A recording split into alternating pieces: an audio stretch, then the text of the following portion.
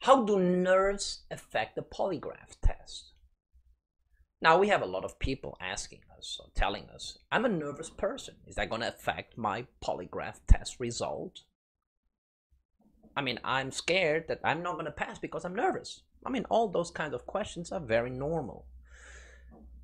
And let's face it, I mean, the polygraph instrument will register physiological changes that have their origin in the autonomic nervous system. So nerves are an important aspect.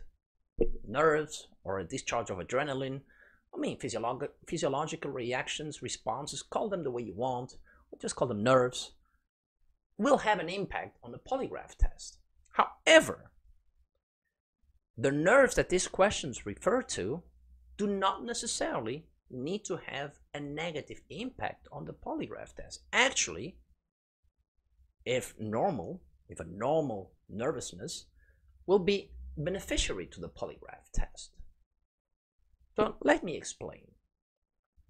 Well, the polygraph test is designed so that the person, number one, has the time, or the examinee has the time to calm down and give his or her full statement or version of the case that we will be analyzing. So, and we will give time, that will give time to the examinee to relax, get in confidence with the polygraph examiner, and feel free to give his or her version. That's why a polygraph test is always conducted in total privacy. During a polygraph test, there's only the polygraph examiner and the examinee, so that the examinee knows that he or she can be confident and can trust the polygraph examiner in giving his or her version. Also, another reason why a polygraph test has a certain duration.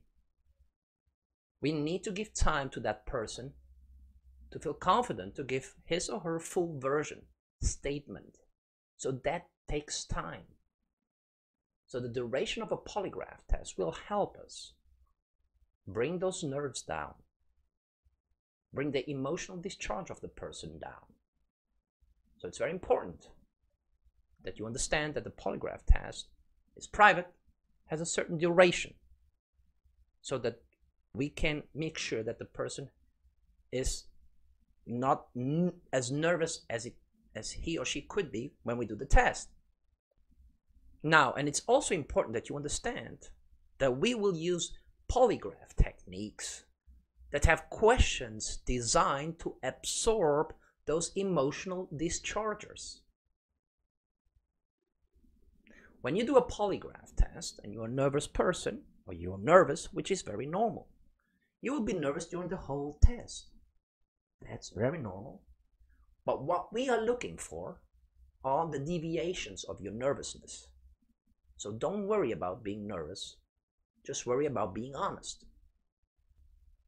However, there might be some situations where actually certain things happen in your life that might actually influence the polygraph test and your nervousness.